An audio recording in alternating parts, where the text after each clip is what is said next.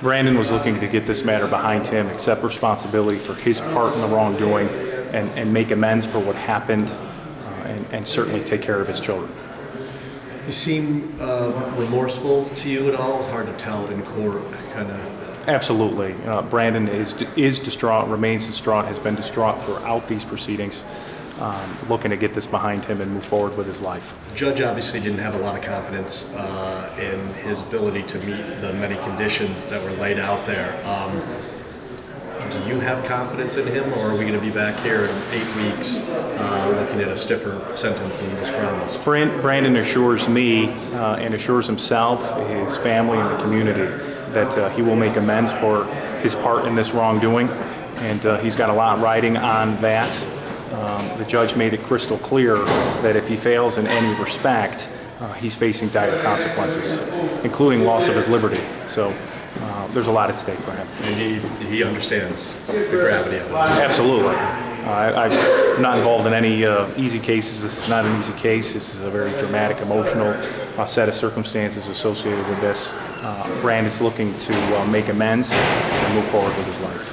In that period, which is a little over a month, he managed to write $44,000 worth of checks to himself, where he forged Jenna's dad's signature on those checks.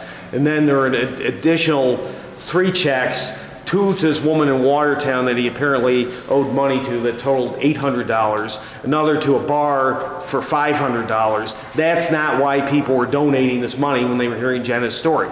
So first of all, we want him to give that money back to the trust fund for the 2 daughters, which is where it belongs. And we want him to get evaluated for a substance abuse problem, get any treatment he needs. And those are maybe some steps to being held responsible for this. I mean, I'm not optimistic that it's going to work out. I mean, you can see, saw today he wasn't even in court on time. My understanding is he lives in Wheatsport or Port Byron. I don't know what he was doing on the thruway allegedly, and claimed he got a flat tire. So I haven't seen a lot of personal responsibility, both from what I know about this case, what I know about him generally. So we'll see what happens.